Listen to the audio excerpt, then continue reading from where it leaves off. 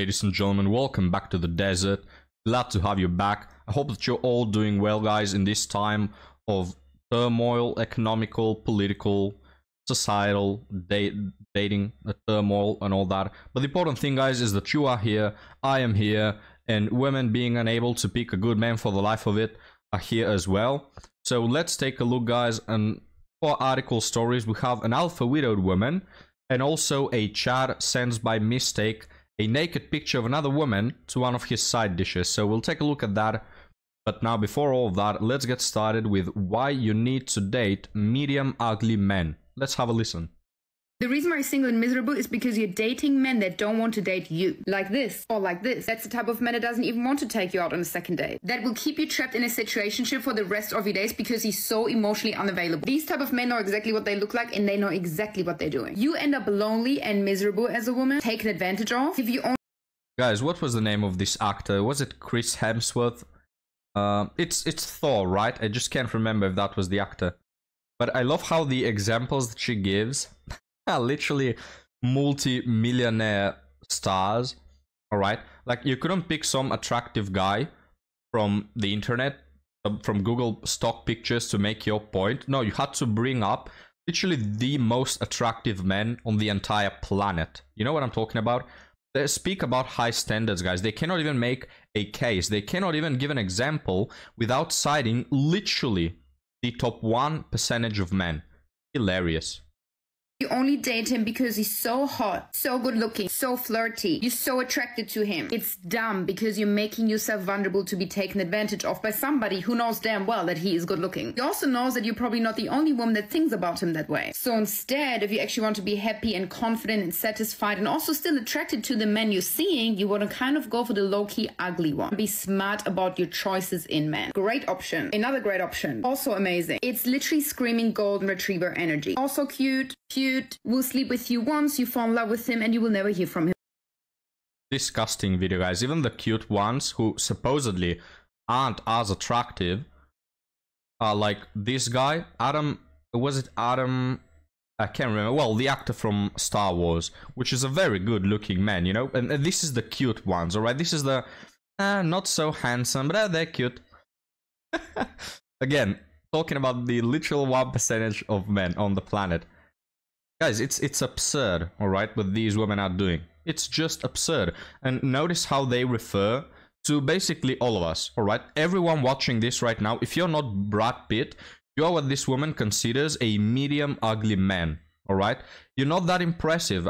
She doesn't care that you hit the gym. She doesn't care that maybe you look better than 70% of men around you. Not enough, you know? Like, their standards keep increasing by the day. We used to say 20%, then we used to say 10%. Some guys say women are attracted to the top 5%. Wouldn't be surprised, guys, if it reaches the top 1%. We wouldn't be surprised if at some point there's only one guy on this whole planet eligible to date these modern women. It's just absolutely absurd, guys.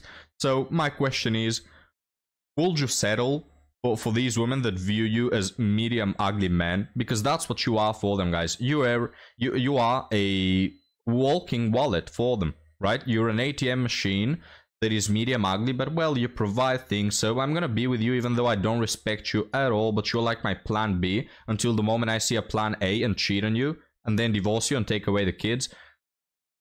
Jeez. But now, gentlemen, let's move on to another woman. So I dated 50 guys in 3 years, and not only did it break my soul, but I wrote an article about it for Medium. It's a really fucking long article because it goes through each of the 50 guys, but I'm going to try and give you the TLDR. For a bit of backstory...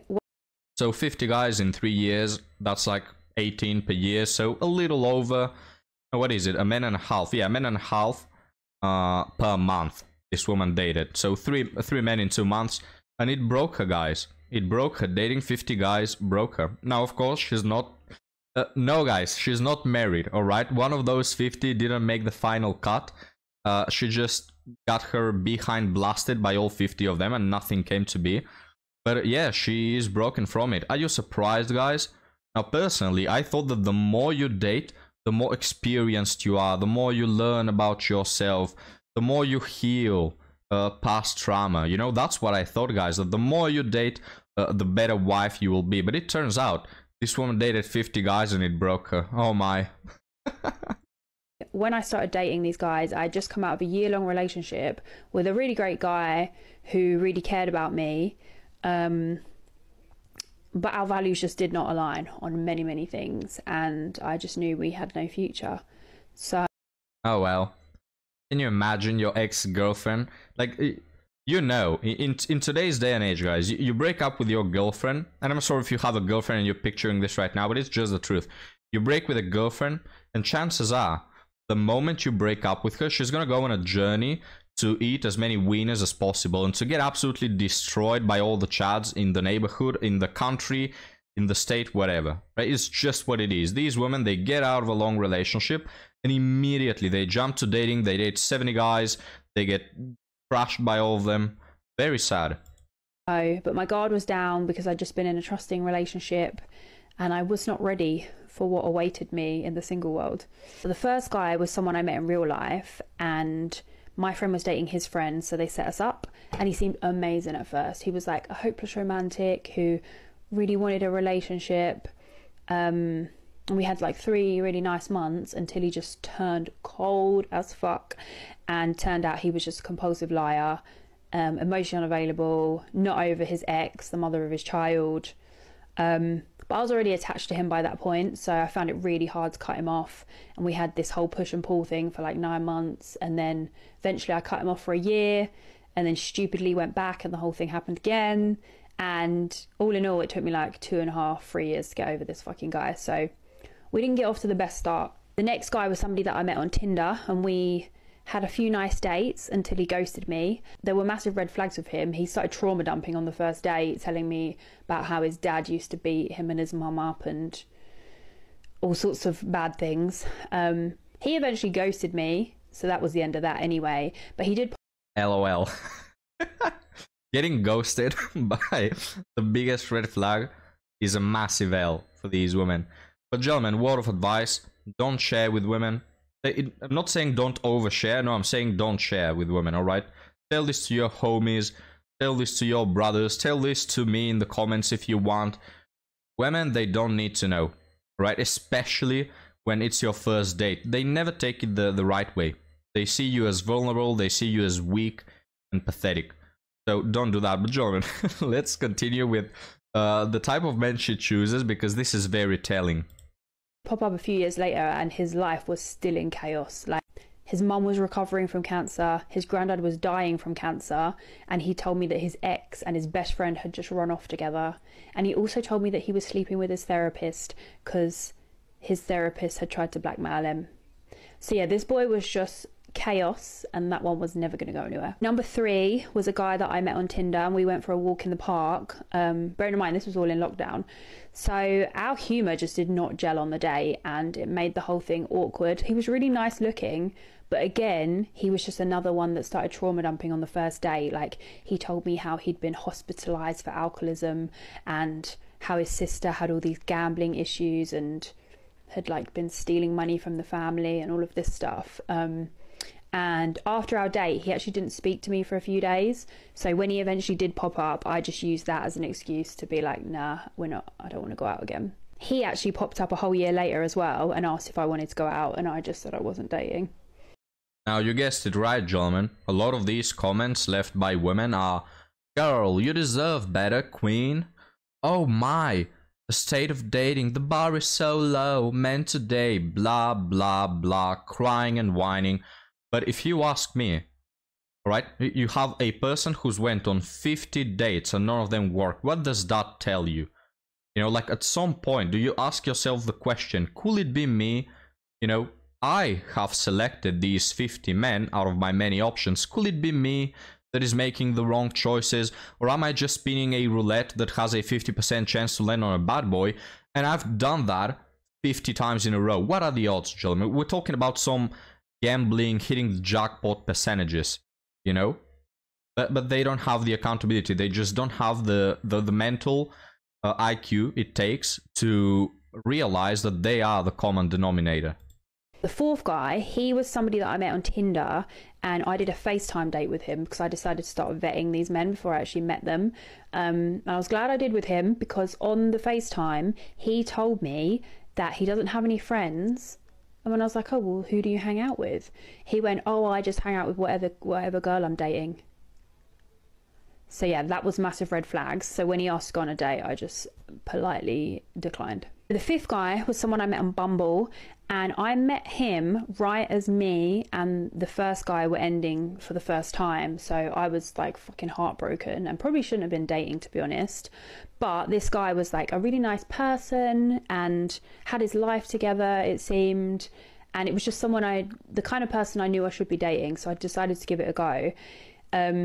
The attraction wasn't really there because he was so nice. I was just hoping it would come.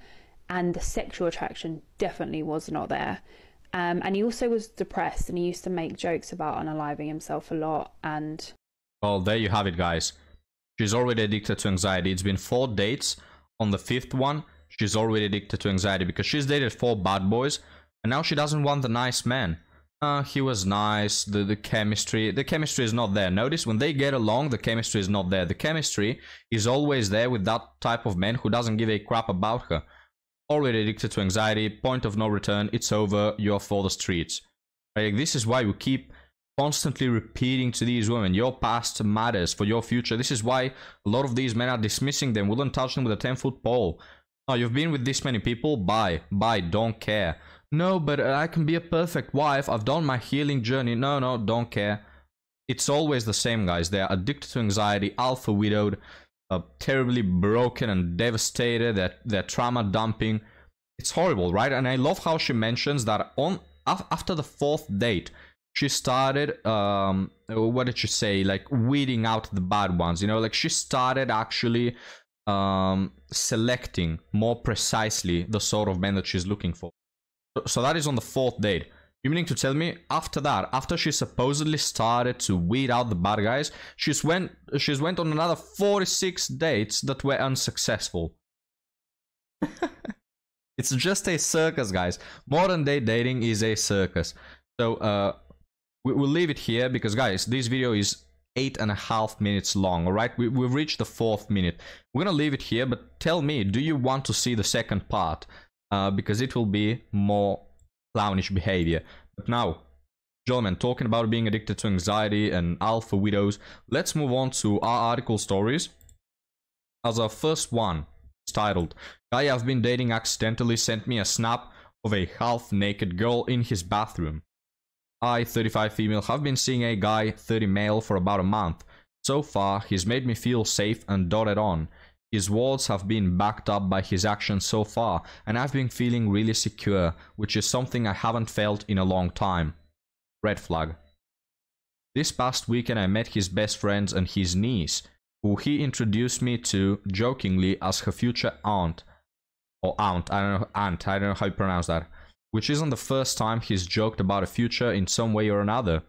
Whatever, anyway, after texting all day and making plans for a date, he accidentally sends me a freaking Snapchat of the back of a girl in her thong, standing in his bathroom with the caption, "God bless." God bless. This was definitely meant for his friends or something. What an absolute moron. I responded, "Who is that?" Once he realized what he did, he immediately blocked my number. I am so beyond hurt and disgusted. We were really progressing towards a relationship, so I thought. Yeah, you thought so. It's not even about the girl as much as it's about how little he valued me this entire time. Has this happened to anyone? How did you deal with it? Update. Since I screenshotted the Snapchat photo he sent me, I went ahead and did some deep PI work, found her on Instagram, sent her the pic of herself, and now we are both pissed. He completely played us, and she's going to his house tonight to confront him. I cannot wait. Well, gentlemen, I'll start off by saying that, of course, the male behavior in this is disgusting.